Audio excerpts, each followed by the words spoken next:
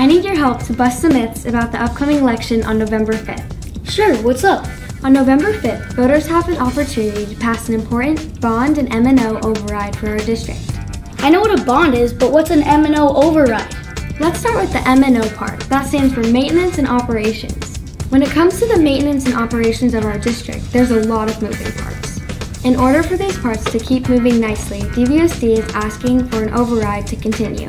An override is voter authorization to exceed our budget by 15%. That seems reasonable.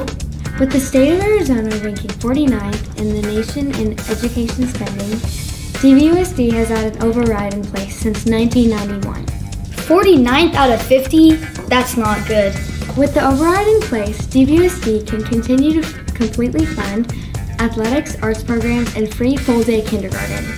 Imagine what school would be like without all that.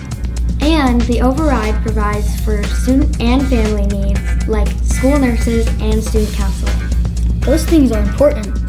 It also accounts for 8% of employee pay, which allows us to find and keep awesome teachers and staff.